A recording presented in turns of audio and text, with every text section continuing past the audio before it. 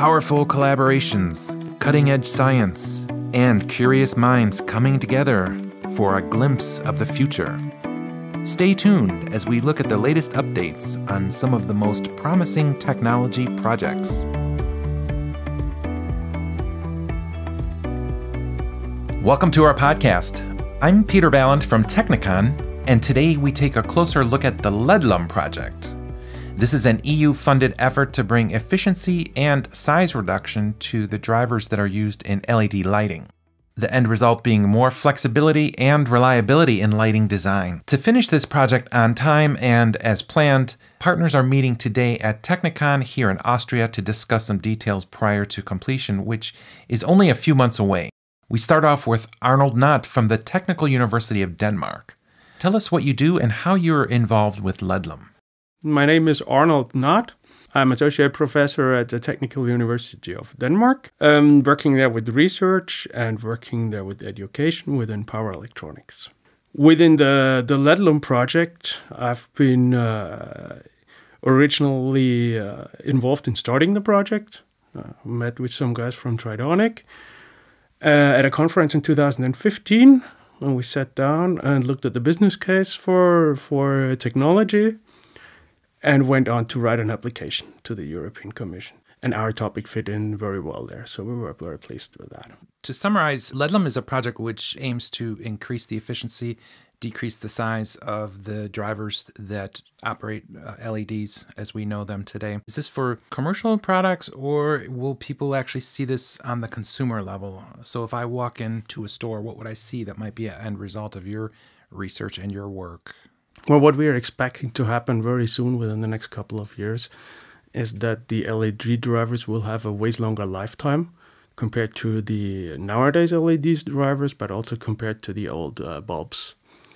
So we expect lifetime, and we expect certainly a lot of energy savings, which are there already today in the nowadays LED bulbs, which are out there in the market. So we expect to keep those, and a great improvement from the LEDLUM project should be to decrease the size, increase the power density of the driver, and therefore make it able to fit LEDs in smaller enclosures than before. Okay, and you're here in Austria for a technical meeting for LEDLUM, and this is the end of the second day. How are things shaping up here? Because this project is over in April. So are you on task, or is there a lot of work to be done before April? Well, we are just about to finish off and look at the results that we got. Along the way, the plan changed as we went along in the project. And we're seeing now a great number of good results. We've been playing some Lego there with a lot of brainstorming, a lot of ideas during the last couple of days. We can see that we will actually have a lot of good things to show in a couple of months. Okay, good. What about unexpected things that happened during the course of the project? Well, some unexpected stuff that happened was the level of integration. It actually proved to be possible to do smaller drivers with less integration than we originally thought would be necessary. So we could go along with cheaper components, with components that are available on the market already. So actually those results have accelerated the plan for going to market as far as I can see it. And in LEDLUM, is there a demonstrator at the end that can be shown to the European Commission to say this is what we've done, this is what we've achieved? It looks like from the discussions from the last 2 days here that we will have more than one demonstrator actually, which is good. So we will have low-cost solutions, we will have high-performance solutions, and various other bricks to show that actually fit together. That's one thing, and the other thing of your question is that I hope that we are not only showing it to the European Commission, but we are showing it actually to the public, which makes a difference. Because the European Commission, there's one or two persons that might buy one or two light bulbs, but I hope that we're going to solve at the end ways more LED lighting than just to the European Commission. A lot of time and effort has went into researching LED lights. Can we say that they're here to stay? Oh, I hope that they are definitely here to stay because it looks like they are going to save a lot of energy compared to the 50, 70, 80 watt bulbs that we used to have. Now we're driving them with 3, 10, maybe 11 watts and get the same amount of light out there. So that's making the planet greener than it was before. And on top of everything else that you have to develop with the LEDLUM project, you also have to follow a certain set of standards that are issued by the European Union regarding safety and power consumption and these kinds of things within the homes of consumers. Is that right? Yeah, there's for the European market, there's something called the CE label that you have to confirm with. If you want to go in other markets, like for example the US American market, it would be the FCC label you need to be compliant with. Within a research project, we are not fulfilling all of those criteria, and we don't need to because that's a development project, and the man on the street is not paying for that through the European Commission's taxpayers' money.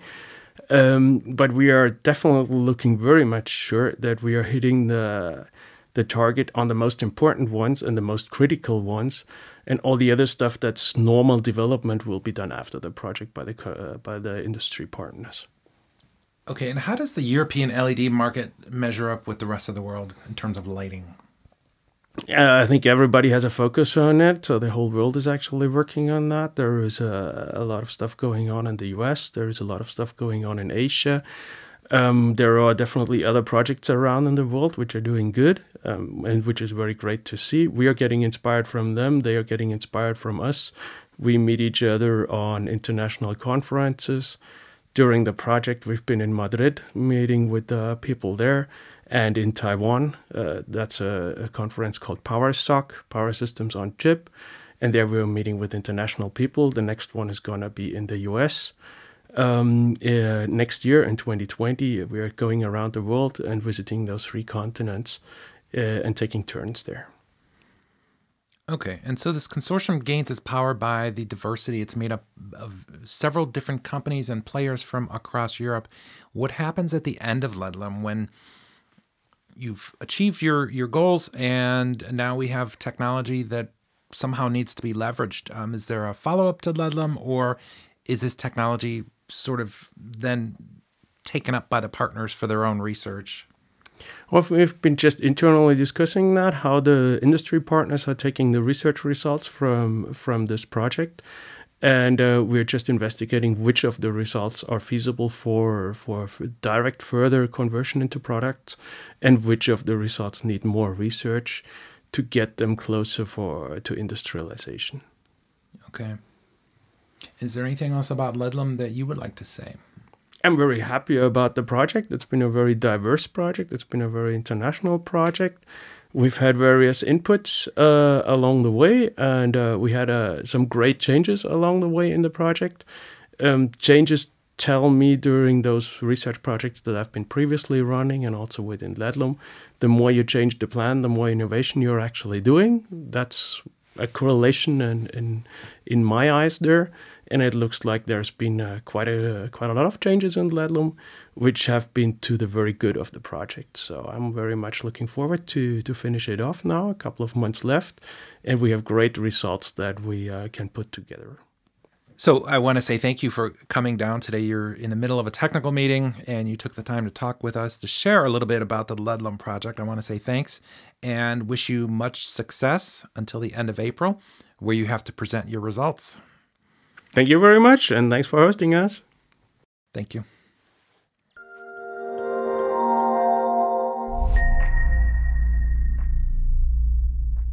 Next up in the studio, we speak with Mickey Madsen. He's the founder and CEO of Nordic Power Converters, which is an innovative company in Denmark that designs and makes small drivers for LED lights. Joining Mickey is Thomas Anderson, also from Nordic Power Converters.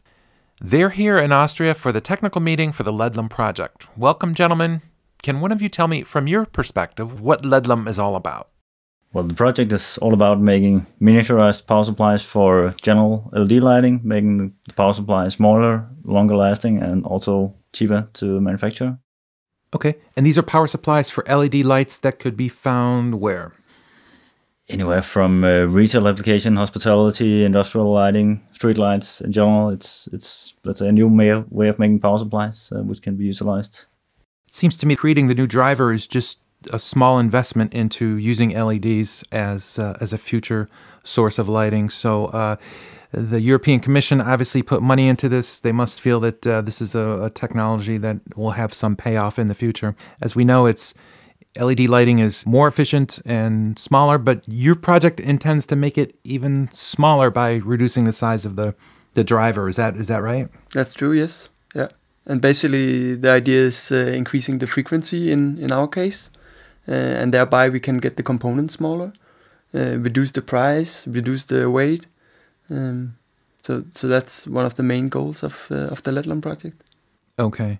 And right now, this technical meeting is, if we look at this, we're sort of at the end of the project, right? You have a few more months, or till what, April of next year?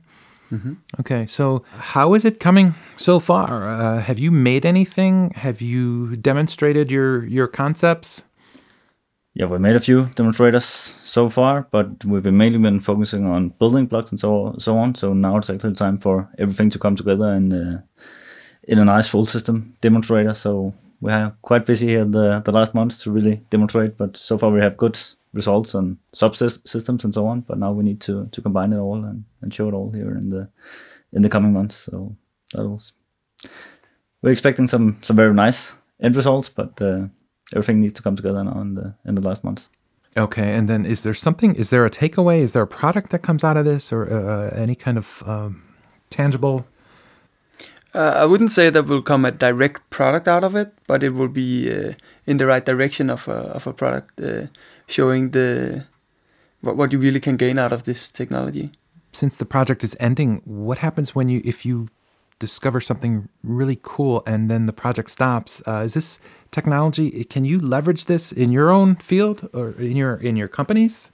Yeah, for sure. You can say this project is heading right into the core of our company and what we're doing, so we can utilize the results from the project.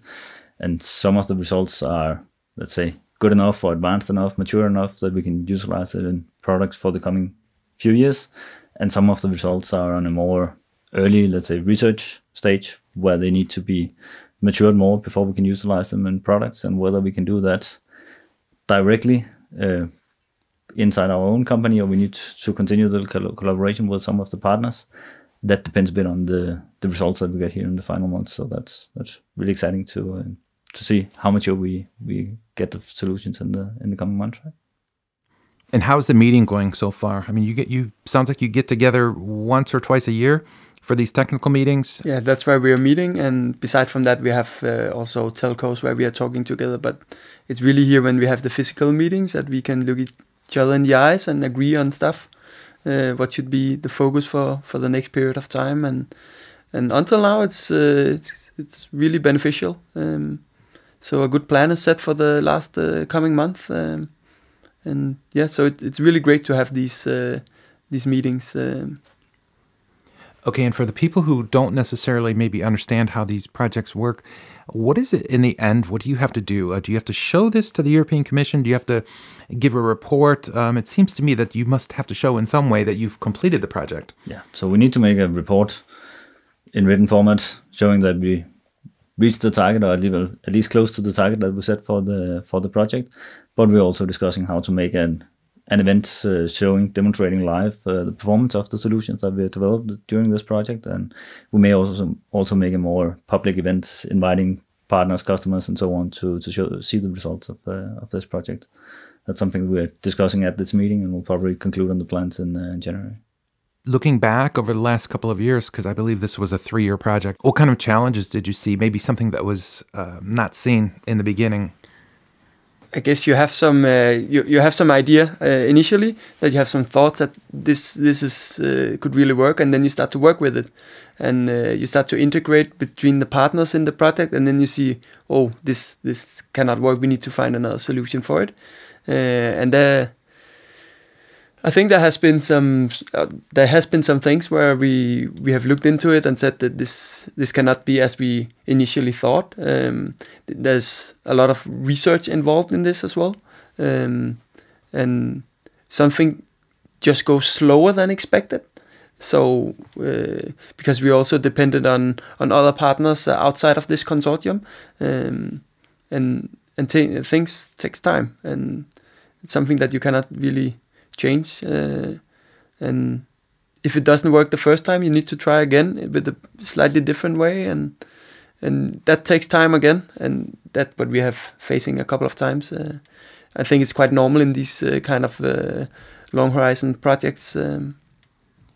Yeah, you're going down roads that haven't been explored before. So yeah, I suppose there's always some sort of roadblock that you have to jump over, so to speak. Yeah, and then some of the process involved in this project takes quite some time. So if we find out that we've been going in a wrong direction or should pursue another direction, some of the process just means that it takes maybe a year before we can start the next iteration. So that's also something that we need to handle. And yeah, with many different partners that works in different ways, that's also something to make sure to utilize the resources in the right way and make sure that everybody gets the input and output from each other when they need it to, in order to make their work right. That's easy in the beginning when you make a project plan and expect that everything will go as planned or as expected. But once reality hits, then you have to adapt, and that's also a challenge to find out how to make that efficient and in a way that works for everyone. Okay, so for this project, both of you are doing technical type things, right? Or do you have a certain capacity that you're acting in? Is it a sort of an engineering kind of role? I'm the technical lead for the project and mainly doing sort of the planning and so on. And Thomas is doing a lot of the engineering work from our company. How does the EU measure up in terms of LED lighting technology versus the rest of the world, for example? I think EU are performing good and have been for a long time in lighting in general, but are struggling with, or at least there's a strong competition from especially Asia, where they have been very focused on, let's say, cost-efficient solutions previously. They are now starting to move more into the at least mid-end of the market with better design and better performance and better quality, and European manufacturers are sort of struggling to finding their way to make sure that we continue to add more value than our cheaper competitors from the Asia, and find ways to differentiate in the market on design, quality, features, and so on. But we need to bring something additional to the market. I think that's one of the places where LEDLUM can actually make a difference and make us capable of making products in a way that our competitors from especially Asia can't do. So when you look at LEDLUM project, the things that you're studying now, is it reality to think that in 5 or 10 years this technology could be used in the consumer products that we see or the industrial products that we see out there? Yeah, for sure. I expect it to be much sooner than 10 years. Maybe it's not within the first year, but within 3 or 5 years, for sure, yeah. Okay, so what you're doing today has a real effect on the market in a few years down the road. No doubt. I mean, we can already now see that the results of the project are good. If they are good or great, that's what we'll see in the coming months, but they are already now good enough that we for sure know that we'll utilize them in products going forward. Are there any new or better lighting solutions that might take over in this area, such as laser light, for example? I don't know. You can say that LEDs has changed the industry within a decade, going from incandescent bulbs to LEDs. That's been changing very, very fast. I think it's one of the fastest changes in any industry. Whether that will happen again, I don't expect so. But people weren't expecting that LEDs would change the market so fast as they've done. So for sure, LEDs will be used some places. I don't think it will be possible to compete on price with LEDs. OLEDs will probably also get into the market, especially in designer-oriented lighting and so on. But the efficiency that, at least for now, it seems that you can get with OLED is not as high as LEDs. So I think for general lighting in the mass market, my expectation is that LEDs will be the standard also for the next decades to come. But laser lights and OLEDs will for sure also get more into the market in niches. Yeah. Are there any downsides to LED lighting? Well, one of the downsides which we're trying to solve in this project is that while LEDs are good, they're efficient, they are long-lasting, they're small, giving you new design opportunities and so on, the driver is big and bulky, limiting some of the designs that you have. It's also one of the main failure mechanisms. So with an incandescent bulb, for instance, you don't have this big brick of a power supply needed. You can just plug the 230 volts into the bulb and you have a nice-looking luminaire. Now you suddenly have a big bulky driver that you need to incorporate in the luminaire or hide under the ceiling or something like that. In the same way, the driver is responsible for roughly 90% of the failures in LED products, meaning that even though LEDs are lasting long, some LED products fails much sooner than expected. That can be solved if you good in your engineering and so on. But I think many consumers have tried to buy an LED product expecting it to last the next decade or two, and finding out that after 6 months you need to change the bulb or something like that. So there are definitely some pitfalls, and there are much more factors to take into account: the quality of the light coming from the LEDs, the flicker, the power factor, the GHD. There are many terms involved in an LED lighting, which weren't really a question with the incandescent bulbs, because it was just more or less the same for all products, right? So when we as consumers walk into the lighting store and we see some really cool looking, sleek designs that are really tiny, we have you guys to thank, right? Exactly. Do you have anything to add about LEDLUM? I think the next couple of months will become interesting to see the actual outcome, the final outcome of the project. Yeah, agreed. And so I just wanted to say thank you for taking the time out of your schedule to come down here and talk with us.